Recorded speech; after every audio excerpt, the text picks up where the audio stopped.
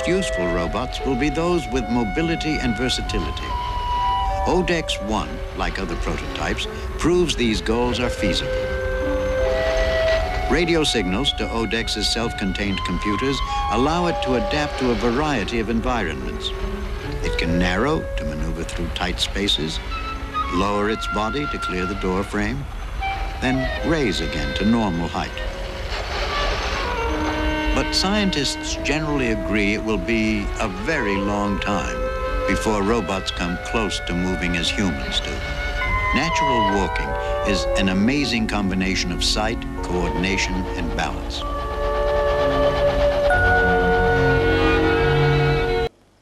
Each pair of legs is controlled by its own nerve center, which link up to control the overall walking pattern.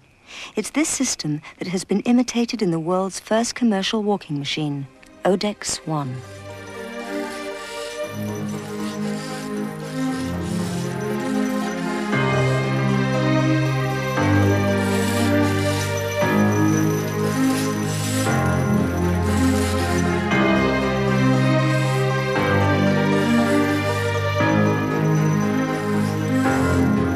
ODEX is interested in developing walking machine technology because there are a number of applications where a machine that provides its own locomotion by walking on legs is a very definite advantage where other concepts fail. An example of this is inside man-made facilities, such as nuclear facilities, where the facilities were originally designed for access by human beings on foot, which means stairs and ladders.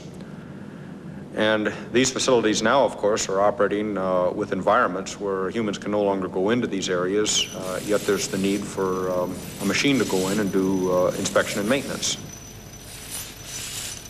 ODEX-1 is radio-controlled, although it takes care of the guidance of its own legs. It can go up unfamiliar staircases and negotiate doorways. One day, it will have a sense of vision so it can see for itself where to go. The ability to avoid obstacles is essential if the machine is to work with man.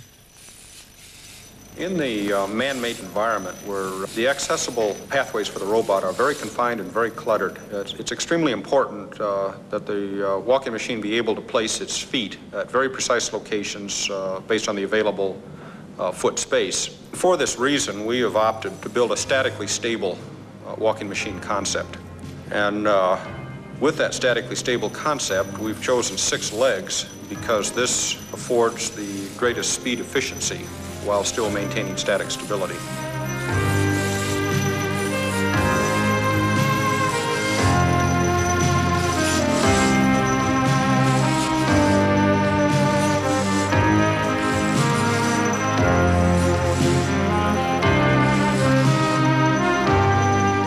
But there's a limit to the speed you can reach when you're balancing on a